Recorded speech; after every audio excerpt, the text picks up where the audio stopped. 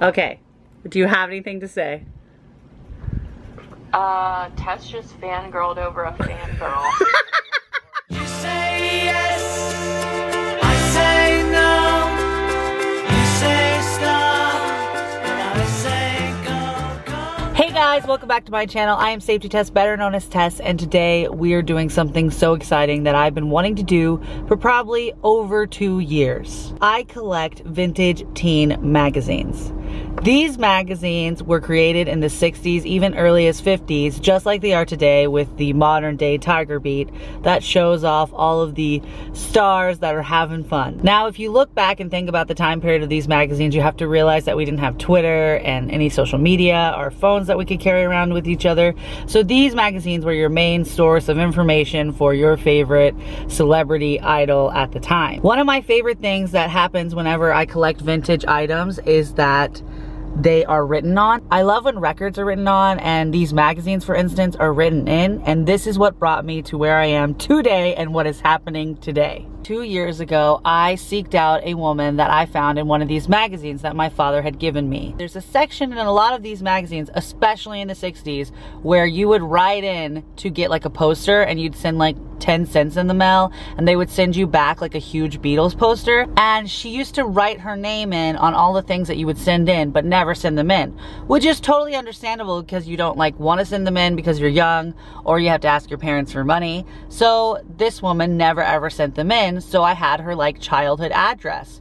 So I looked her up on Facebook, not having any kind of hope because of the fact that technology doesn't really like span over generations, because some people give up on technology at a certain point. And if she was like 16 in 1965 or 66, she's in her like 60s now and she may not want to be using Facebook. So anyways, I sent a message 2 years ago with my lovely friend Jazzy. You guys know her. We're sending our first email to the Barbara we think is the Barbara in the Beatles magazines. So here are. And nothing came of it. And then like a month ago, this woman added me on Facebook and I was like, wait a minute. She added me on Facebook. Did she like look at the message? Like, what is happening? So I decided to copy and paste the message I had already sent and resend it. She responded and said, if you can confirm my childhood address, I think these are my magazines. And she was like, you sent this to me 2 years ago and I was pretty anxious about it and didn't understand it. And if you can confirm my childhood address, I'd be more than happy to meet with you. And it turned out that these are her magazines. Barbara! I found Barbara the Beatle Maniac! Oh my God, I'm freaking out right now. Barbara just sent me a message and was like, yo, that's me. How did you find these magazines? Sail the ship, boom, boom, boom. Chop the tree, boom, boom, boom. Skip the rope, boom, boom, boom. Look at me, all together now, all together now, all together now, all together now.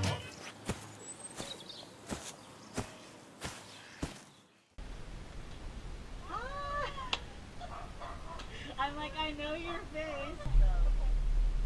I'm with Barbara! This is Barbara McAllister. Hey, give me a high five.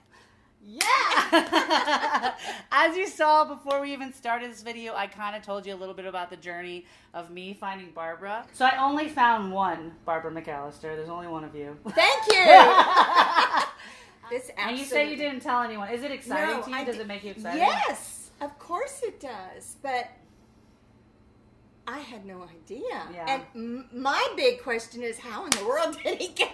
How did those magazines? I know. That I loved, and I mean, I would read them constantly. Yeah. How did they get from my house, my parents' house, somewhere else, to Busty's Flea Market? Hold on. I all the recognize pages. them. Oh my gosh. So I don't know if someone was selling them and they wrote this, like, you know. Oh, Oh, yeah. let me let you guys know. So Barbara Jane told me Asher. Oh my gosh, that we love Jane Asher. she has this trunk that was in your parents' storage, and they put all of her Beatles and childhood stuff in here, and she hasn't looked through it in like a million gajillion years. Oh They're my like gosh. 6 feet Are they tall. full size? Yes. Yes. Well, here. Where did you get them? Do you remember? Like just could you buy them? Can you buy at the store though too? Could you buy Beatles stuff at the store? I don't think so. I think I got these online. No. Online. On the magazine line. On the magazine line. But yeah. Oh my gosh. I would put these up in my house. Like right now. Why aren't these on your wall? She has a wall that's open right here. I'll help you get them up. I guess he's in. Oh no, that's him right there. I don't know if he's coming out. I think he's either That's coming definitely out. Elvis. Those are definitely Elvis sideburns. Oh my gosh, look at this. That's Elvis. He shook hands with somebody that was standing up here, and then he walked right by me, and I didn't do it, but I could reach over and I could touch his head, but I didn't do it. I don't know. I would have never thought. I honestly don't know. Did you call him Polly? We did. Polly. Polly? Okay. Oh my gosh. Do you have a favorite Beatle? Yes, I do. Uh-oh. And that goes along kind of with the girlfriends that I grew up with, that we became Beatle fans together, and we literally played the Beatles. I was Ringo. Is he your favorite? He was my favorite. I've never met anyone whose favorite is Ringo. Oh yeah, Ringo. Yes. We had a John, we had a Paul, we had a George, I was Ringo. So did you like this? Did you Oh like yes, oh yeah. that hair? Oh yeah. Mine are between these two because my dad's favorite is John. Okay. And I think I like Paul a lot, but then I like George, so Now nobody let you put knows. that in Yeah. while I look. Mark Lindsay. Did you like the Stones? No, I was not a Stones fan. Sorry. Guys! Sorry about Me that. and Barbara can't be friends now. No, just it's more Stones for me then. Yeah, I know that. And that's fine. Here it is. Is this your brother? Unfortunately, when we probably, Because he only did it to the Beatles. yeah, because we bugged him to death about the Beatles. Did he not like them? He was 2 years younger than me. He was a boy. Beatles, what? What's so great about the Beatles? Everything, brother. Here's my other question. Did you see the Beatles live? I have. You did? I have. Houston, Texas, 1965. Okay. Really? Yes. I think you underlined Ladies, it. hold it, quiet, quiet, quiet, quiet. Ladies and gentlemen, for the first time in Houston, the Beatles! The Beatles!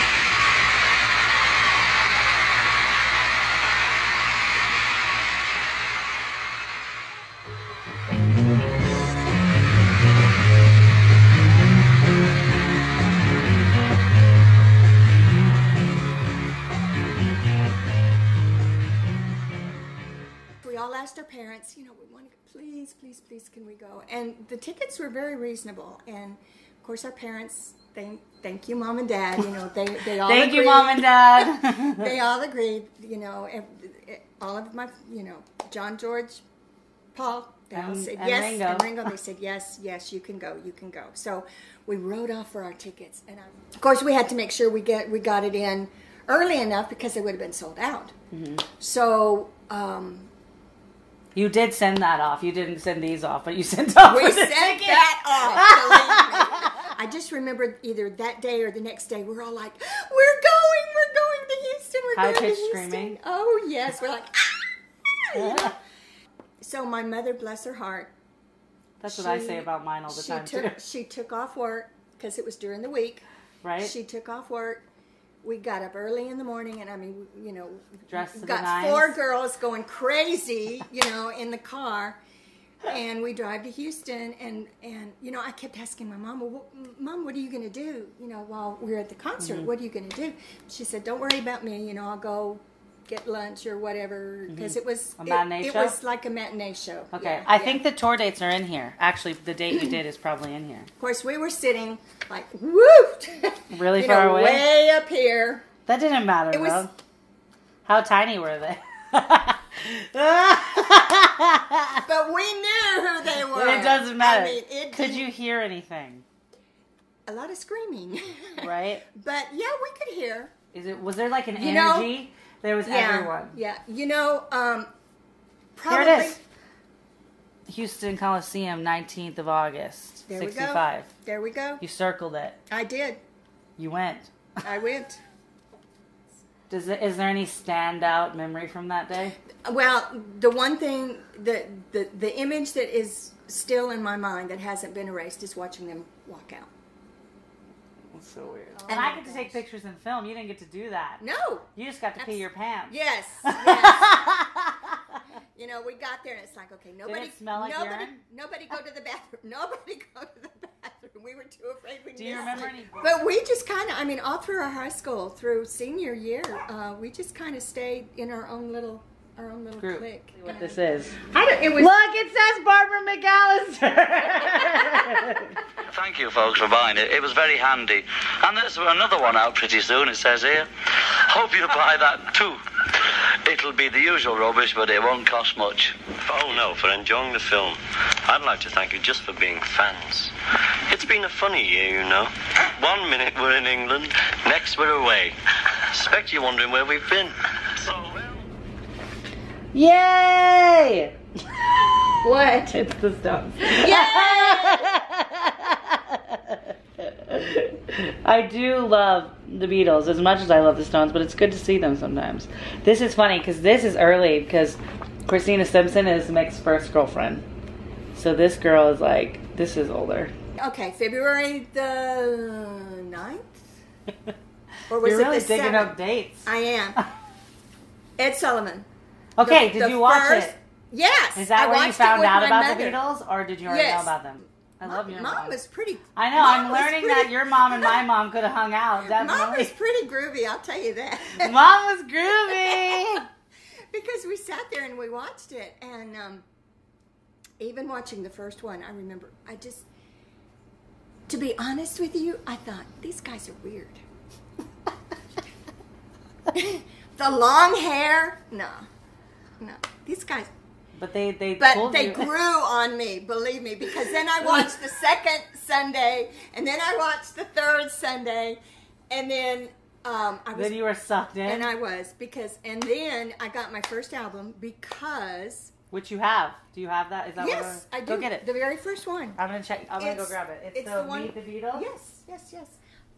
I got that because I was babysitting for. Shut your mouth. See. I I was babysitting a disc jockey's children, and I'm pretty sure. Oh, forgive me, Don Green, if he you're gave hearing it to this. you, or did you He buy gave it? it to me. Barbara has some fan fiction, is what they're called today. My subject, of course, was the Beatles and myself. So it's called fan fiction today, and people still do it. Okay. And there's a lot of people who even get popularized for it, and there's been books published, but they change the names of the people. Really? And people write fan fiction about movies, music, anything. Well, I tell you what, there's one in here that I wrote, because I wrote like 3, and there's one really, really good, and I think, man, I wish I could get this published, because I think it's really good. Of Okay. course, I would. All right, this is called Once Upon a Time Story. Once upon a time, a few years ago, like in 1964, there were 4 young men from England. Now, these young men weren't 4 ordinary young men. Indeed not. These young men had special powers. Powers that could make girls giggle, cry, scream, wail, moan, groan, and even faint dead away. The shock and aching sadness of watching them bowing, laughing, turning, waving, leaving. That's like profound. Do you still love them? Oh, of course, definitely. If you hear their When was music, this? does it take you back? Oh, yes. Okay. Yeah. In fact, just the other day, just last week or a couple of weeks ago, it was on TV. I don't know which channel, but A Hard Day's Night was on TV. Oh. And I just got in it was on TV, and I just got in like the middle of it, and it was like, okay, all over again. You had to watch it all. I'm seeing this, and I like Help this better. is how. Do you really? No, The I only have reason. to say A Hard wait. Day's Night. I love Hard Day's Night. The only reason I don't like Hard Day's Night is because I really don't like the grandpa. Like, I think he's so mean. He was terrible. I like Hard Day's Night if we could just cut out all the parts where the grandfather was. I know. But I like Help because it's so funny. It's like, It's like ridiculous. Yeah, yeah. And like there's some stuff in there that happens that I'm like, this is so funny. Like, yeah. But my favorite song isn't Hard Day's Night. My favorite song is off of Hard Day's Night. Which one was it? I Should Have Known Better is my favorite song. Do you have a favorite song? I'm asking you too many questions in a row. No, that's fine. No. I should have known better with a girl like you. That I would love everything that you do. And I do. Da-da-da. There's one that George sang, and I can't think of the name I'm of happy it. just to Yes! dance with Yes! you. I love that song. I do too. And I loved watching It's like my George. second favorite one. I love watching George. And Coming he's up. kind of- oh my gosh. Just to dance with you. Yes! Oh, Bloody, oh, oh, bloody. life goes on. La, la. We, the four of us, John, Paul, George, Ringo. Your friends, not the real Beatles. My girlfriends growing up. Oh my gosh, when that movie came out, we went to it together, and you know, Hard Day's Night. It was downtown. From the time that we saw that movie until school started, that whole 2.5, 3 weeks, Oh gosh. we were the Beatles. We played. We did that movie. We did every Acted it scene. out? We acted it out. We ran. We ran all over. You know the scenes where they're outside Being running, chased? running Yeah. all over the field, and they're doing all the Yes! crazy stuff. We went down where everybody parked in front, so behind there were very few cars, especially if it was a Sunday, because stores weren't open on Sundays. Right. Okay. And so we would go and we would act out. We would just be. We would act out the whole movie. Hard Day's Night. There's something magical about Hard Day's Night. Yeah. Because Help is not like a follow-up, but it is the second film, so it's not necessarily as magical as what Hard Day's Night was when it came out. We would say a lot of the quips from Help, because there was a lot of quips, you know, a lot of cute sayings. Right. Help, Yeah, one Hard of Day's my Night. favorite things from Help is actually like a blooper, like that's not a blooper. And it's whenever they're doing that, they're like, you know, whenever they were doing the scenes on the beach, like in Help, there's a part where Paul is using a girl's guitar. Yes. And he hits her boob. Yes. Yes. Yes. And he freaks out. He's Yes. like, oh. Me and my best friend Yes. watched that over I and know. over. I know that look on his face. He's like, oh my gosh. Like I just hit someone's boob. It's so funny. I know. It's so good. And what I love Hard Day's Night, I do. I just like every time the grandpa's on, I'm like, you are so mean. And you're being mean to the Beatles. Like I just want to punch him. I don't like him. I know. But I love, and Help, I love the scene where John's bed is the one in the ground in their apartment. Yes. And he just walks in and falls Yes. into it. It makes me laugh so Yeah. hard because he's just like, boom. So thank you so much for letting me into your This home. has been so much fun. Like, thank you. Thank you for even offering to drive to my house. Guys, Barbara said she'd come to my house, but I wanted to come to yours. I think it'd be a little difficult to get. Right, yeah, get this in the door. But thank you so much. I really appreciate This it. has been great. This is Thank like, you so I much. feel like I've known you for years. I know, and I'm so glad I connected with These you. silly little magazines. I know. They're not silly, No, but they believe me. They meant a lot to a lot of girls. and now they during mean a that lot to period. me though. Yeah, I love them. That's awesome. I like to read them too, Yeah. still, and I'm like, wow, this happened with the Beatles. But until next time, guys, have a great day, a great night, and a great life. I'll see you very soon. Bye! Oh, darling, please believe me. I'll never do you no harm. This is going to be the best day of my life. I'm going to meet Barbara McAllister, who I've fawned over for almost 2.5 years.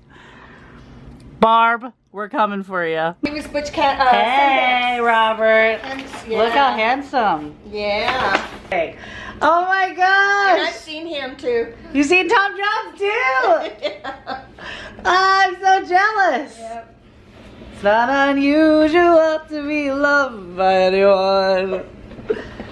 We've been a fan of you longer than you have even known. Oh my goodness. Okay.